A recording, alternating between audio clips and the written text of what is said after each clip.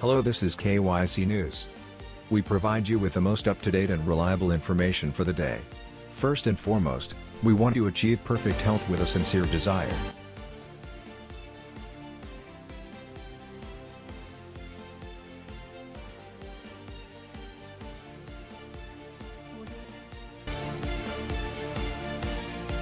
Why houses on Greek islands are blue and white. The distinctive architecture of well-known locations all around the world, such as Mykonos and Santorini, makes it easy to identify these places in photographs. Photographs are frequently taken by influential people in front of the whitewashed residences with blue accents and doors that dot the islands.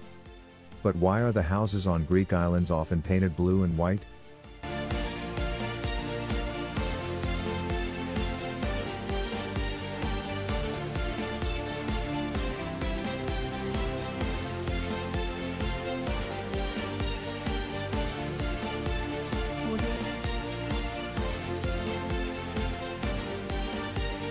Blue and white are the traditional colors of Greece, and many people know them as such.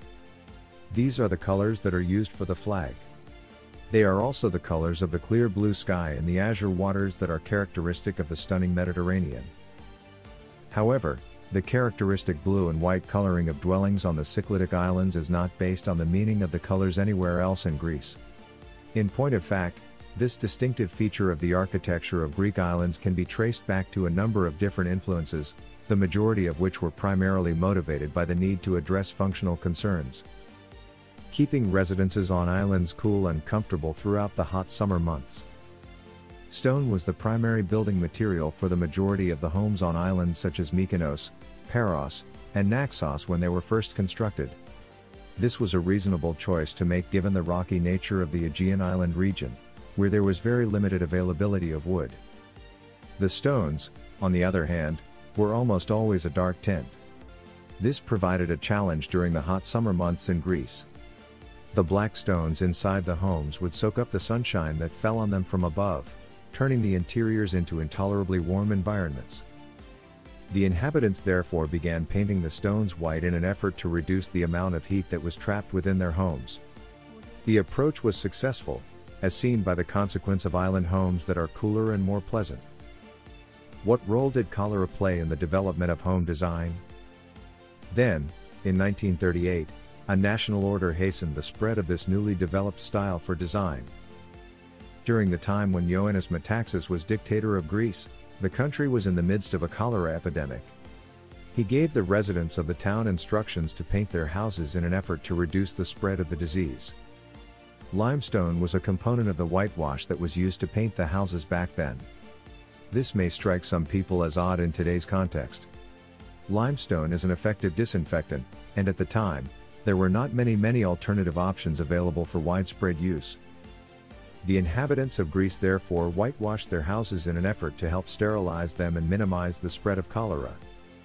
What do you think of the blue paint that is commonly used on houses on Greek islands?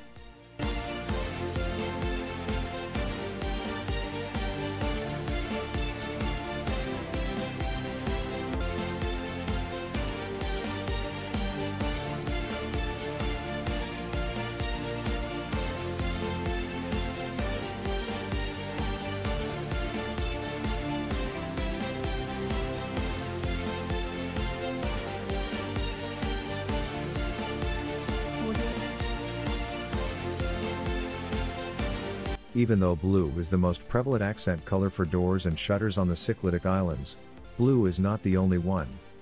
Other colors can be found.